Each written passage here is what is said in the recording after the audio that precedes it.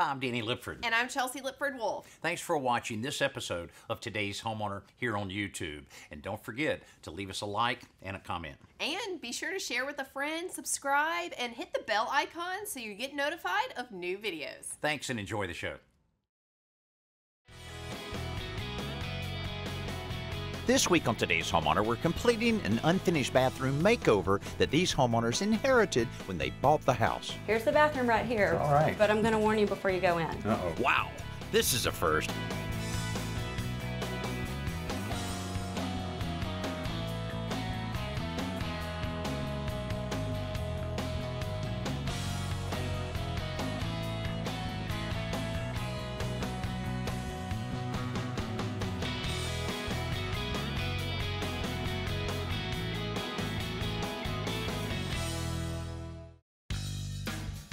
Paul and Jessica Golden have been married for a little over a year, and besides combining their stuff, they're also trying to figure out how to combine their talents to manage and improve their new home. Well, we've only lived in the house about a couple months. 2 months, maybe. We moved in and then we just started going, what do we want to change next? What do we like? What do we want to go from there? Yeah, the guest bathroom was the first priority. I'm more laid back about all the decisions, so that and it's going to come down to what Jessica wants to do regardless. So Jessica makes all these decisions. I end up being the project manager, pretty much, which means I just nag him about it. Yeah. The vanity's dated. I like to change that. I want to swap out the countertops. I kind of have an idea for full mirrors that I'd like on there. Not sure about the lighting, but what else? Paint. We definitely want to paint. Strip the wallpaper and then paint, definitely. Even though I kind of like the artwork, we got to get rid of it, right? Yeah. Yeah. Rid of it. It looks pretty rough right now. But this project has a bit of a tight timeline to it. Well, Paul is moving to China in about a week from today, actually. So we'd like to get it done before he moves. So we better get started. Okay, here's the bathroom right here. All right. But I'm going to warn you before you go in. Uh-oh. We bought the house from my aunt and uncle, and they must have been in the middle of a bathroom renovation because the wallpaper's down, but their teenagers have made some of their own art on the walls. Oh, is that right? Yeah, you'll see for this yourself. This should be pretty interesting. Let me take a look at it. Oh. Wow, this is a first. Graffiti art is definitely an unconventional approach to bathroom decorating. First thing I think about is we could take like a clear polyurethane and just go right over this so that you can save all of this. Yeah, that's a possibility. Paul, what do you think? Yeah, we could do that, or we could paint over it and get rid of the wallpaper. Or that. I think maybe that's what we should do here. Actually, they still have the liner on this. That's probably why they stopped where they stopped, because that's not easy, but we've got a way to get all of that off. Then are you thinking of painting or wallpaper? I think I'd like to paint. What else? What other ideas did you have here? You know, I like the vanity, but I don't really like the style of the cabinet doors. Is there any way that we could replace those? Yeah, I mean, tell you what, when it's not very big at all, so we can actually put all new doors on there. Now, we can also save this great hardware you have here if you would like. No, let's get rid of the hardware. Get rid of the hardware? Okay. We'll give those back to my cousin. Yeah, that's right.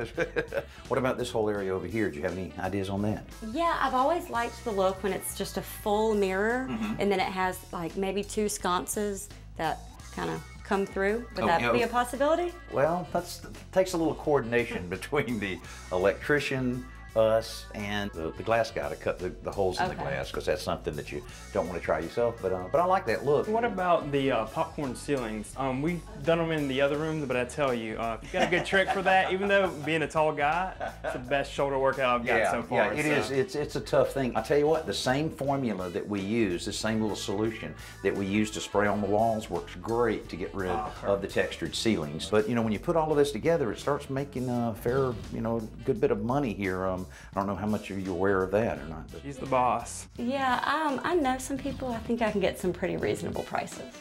That's an understatement. Jessica's family owns a local business that includes a kitchen and bath design center, so she has access to some great design help and an inside line on the materials to make it all happen.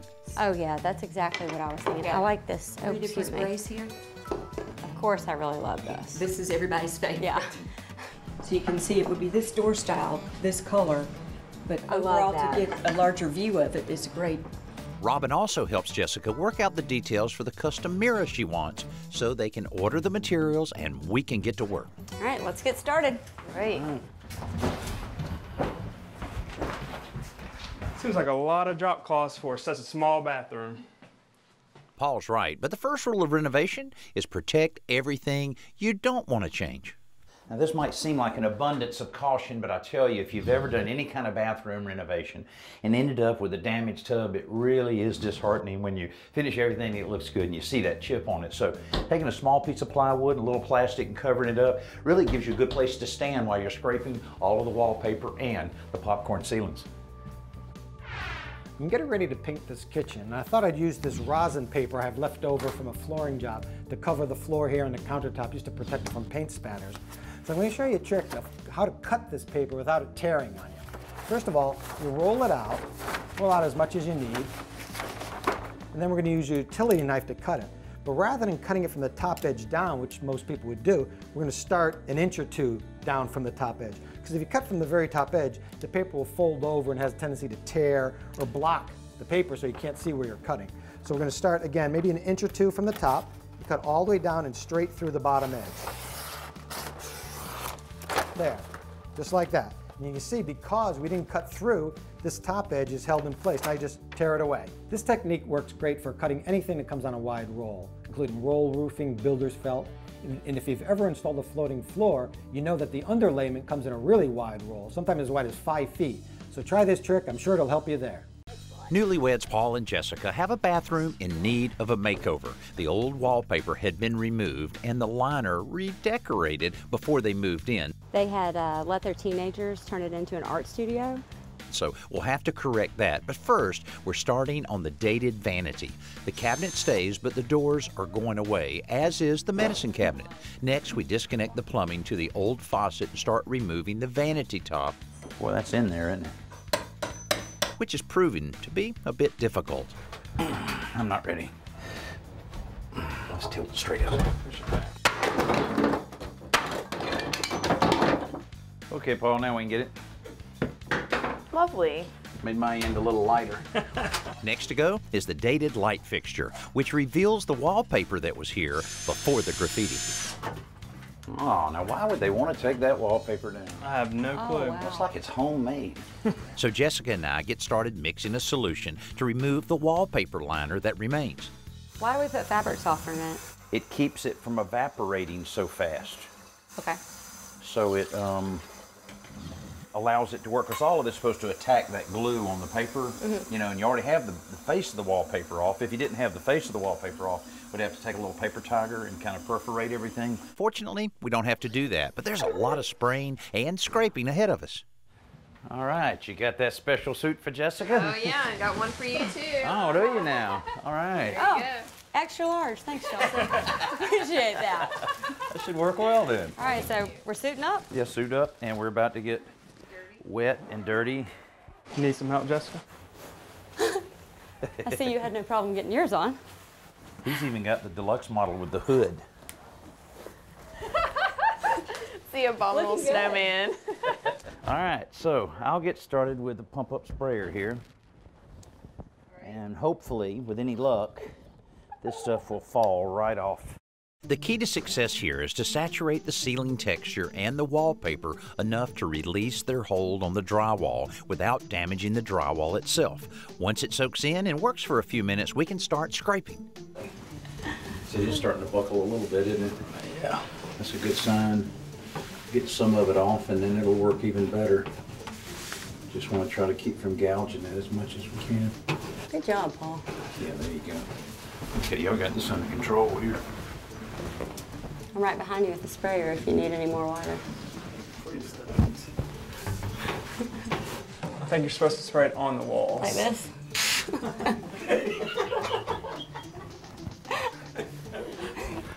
Here, you want to try this, Jessica? It's really easy. Oh no, I'm good with the sprayer. I can work the sprayer a little bit if you want me to. I like my job. The ceiling texture works pretty much the same way. Oh, that's coming right off. Jessica, is that easier than the last time y'all did it? Oh yes. Much easier. Jessica, spray a little bit more right through here. Where? Right through here. You're about to lose all spraying privileges. Come down here and take it from me. These two make great comedy relief. Try to get a little bit more on the ceiling and less on me. Sorry. And it's a good thing because this is a very tedious job, spraying and scraping. spraying and scraping. Fortunately, the graffiti markers were water-based, so they aren't leaving any stains on the drywall. And once it dries overnight, we're getting ready to paint. All right, so any of these strike you? I really like this one a lot. Maybe one of those two. Are these too dark, probably? Yeah, I think that's too dark, and this looks really blue to me. Yeah, definitely. Okay, so. But yeah, I think that's my favorite. Yeah, that one looks really good. Okay. All right, let's go pick it up. All right, let's do it. Hey, did you guys find a color? Yep, we're going to get it right now. Good deal. Hey, does this happen to you a lot? What, I work she shops? Yeah. All the time. So all we're going to do is take some of the joint compound and just skim out just a little here and there, just real light coat. You don't want to put a lot on there because the more you put on, the more you're going to have to sand off. Right. But if you'll put some like that and then just kind of skim it like that, then that's it. Matter of fact, that whole area right there is ready to go. So if you just get these kind of spots here and there, and since you're so darn tall, you get the high spots, I'll get the low spots. Sounds good. The joint compound fills the low places where the drywall has been gouged during the scraping process. Once the first coat dries, we sand off the high spots. Usually a project like this will need at least a second coat to level out the low spots because joint compound does shrink a little as it dries. All right, we have all the joint compound on. It's drying, probably to be about another hour. A little bit of sanding necessary. Paul's really experienced at sanding, so no problem with that. Now, you guys have painted before? Yes. Yeah, technically. And no problem whatsoever? A little bit here and there. All right, so sand it, start with the ceiling, paint your 2 coats there. You already got your trim painted, 2 coats on the wall, then clean up and we'll get back in the morning. Top goes in first thing in the morning and I think you'll probably get it finished, I don't know, midnight or so. Okay. Well, if you are in the market for a new toilet, look no further than the Delta Brevard, because this toilet right here has got Flush IQ technology. Let me tell you what's all going on here. First of all, it is a touchless flush, so that when you wave your hand over this sensor, it automatically flushes the toilet for you. It also has overflow protection. What does that mean? Well, it means that the toilet's not going to overflow because inside the bowl, there's a sensor that detects the water level, and it stops the water from flowing into the bowl once it hits that level so that it won't overflow. Another thing that it has is leak detection. So, you know, inside the tank, if the flapper is not seated properly, you can start to leak water and that'll run up your water bill. Well, there's a sensor in there that will alert you to let you know that that leak is going on. There are a couple of other cool features that I like. Look at this. It's got a slow close lid, so you're not slamming the lid. It also has a smart fit connection right here for the tank to the bowl so that that reduces leaks as well. This is just a pretty cool little toilet. It's also ADA approved with a comfort height, so you're in good shape to go there. I'll tell you what, I'm gonna have to get one of these. I'll get it on my bill and give it to Danny. Paul and Jessica Golding are knee-deep in doing it themselves. Now it's time for the pros to step in with a new marble top. Jessica chose to update their bathroom. The place looks tons better with paint, but this top will really raise the level of this room.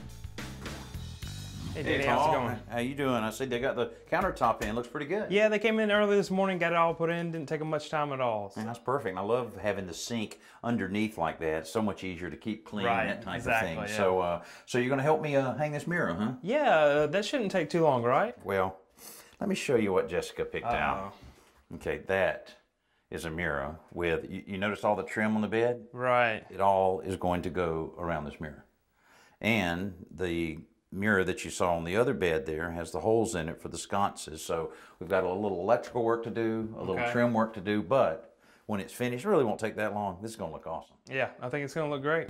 We start by dry fitting the bottom piece of trim and the mirror so that we can mark the holes for the lights and cut out the drywall where the new boxes and wiring will go.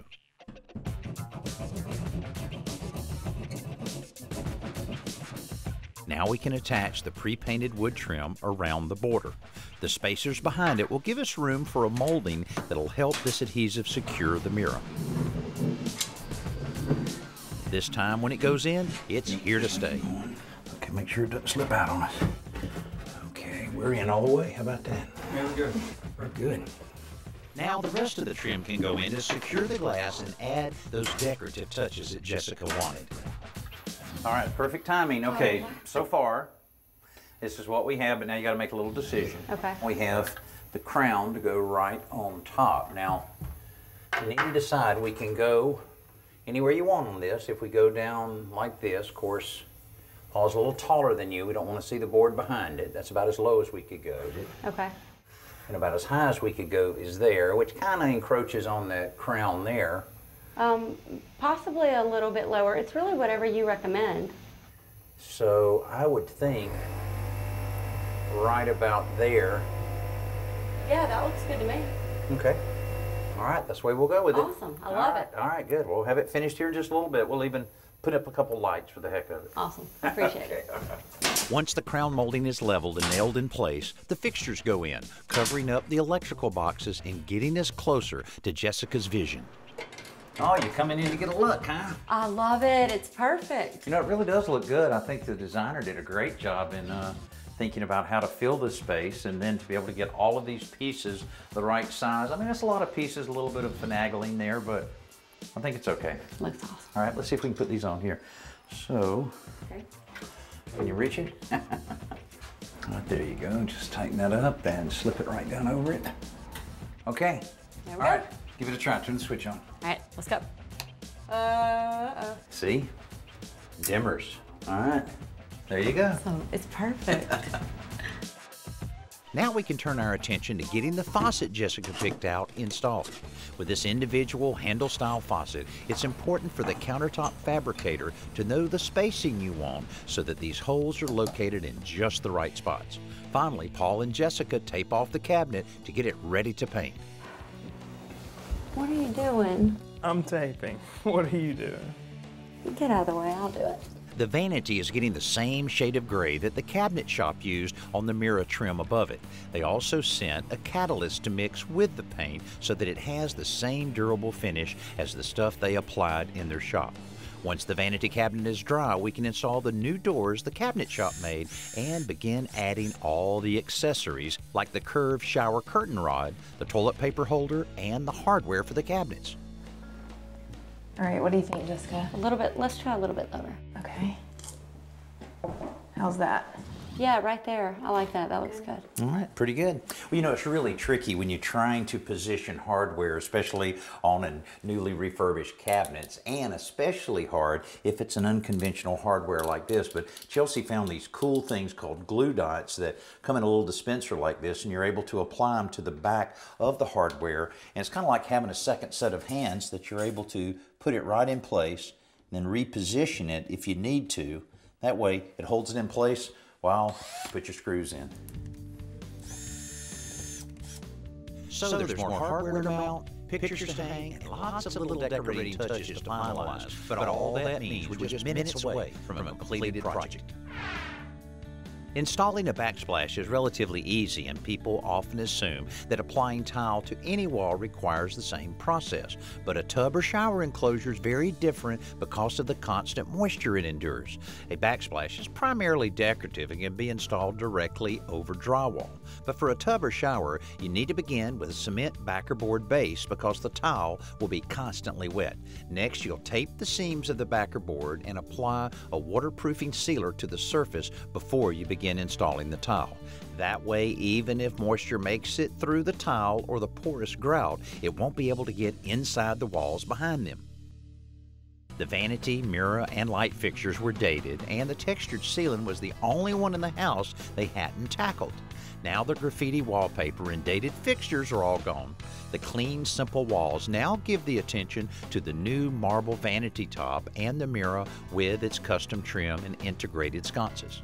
The popcorn ceiling's also gone, but the vanity cabinet remains, but now with new color and new modern doors and drawers. This is a room Paul and Jessica can be proud for their guests to use. Well, Jessica, you made some great selections in here. It really looks good, and both of you worked pretty hard to make it look this good. Yeah, it was a lot of hard work, but looking at it now, it really paid off. You can tell. It looks very nice. It looks amazing. I love it. That's perfect. Well, I'll tell you what, there is a lot of work involved in a simple bathroom remodeling like this, and Jessica did a lot of work not only here, but making all of the selections. But it did help a little bit with her family's kitchen and bath showroom. I'm Danny Lipford. We'll see you next week. Thanks for watching this episode of Today's Homeowner. And don't forget to like, comment, and hit the bell icon so that you'll be notified of new videos. And be sure to click around and watch some more videos while you're here.